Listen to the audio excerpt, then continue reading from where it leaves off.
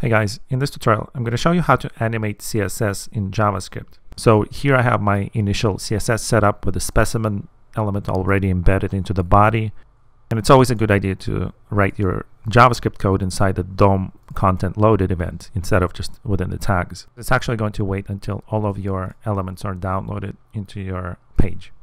Now that we have this set up, I'm going to use Keyframes command to define some keyframes for an animation I want to create. So I'm going to do the @keyframes, name it change, put this into brackets, and inside here you use from and to. So the from is the from that we're going to start with, and the to, this is the CSS property state you want to have at the end of the animation. It's pretty intuitive. So we're going to go from style to the to style when we add this animation. So here I'm basically moving from left 100 pixels to left 300, and that's going to cause that box to move right. Now in our JavaScript here, you want to create a new element, a new variable, and select that specimen by ID. You can use query selector function here. So specimen, and now in our L variable we have a link to that object.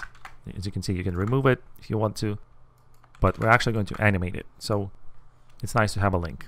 To animate, we need to add the class change that we're going to create next. This is not the keyframes, it's a separate class. We'll see how that works in just a moment. But the next thing you want to do is to specify the duration of the animation using the animation-duration property.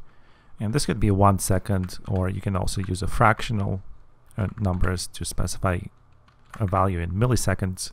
Animation-direction, I'll set it to normal for now. This property allows you to play the animation forward and backward. You can change those properties later, but for now I'm just going to set it to its default value of normal. But we still don't have the change class, so I'm going to create it right now. When you apply this change class to the element, that's when the animation kicks in.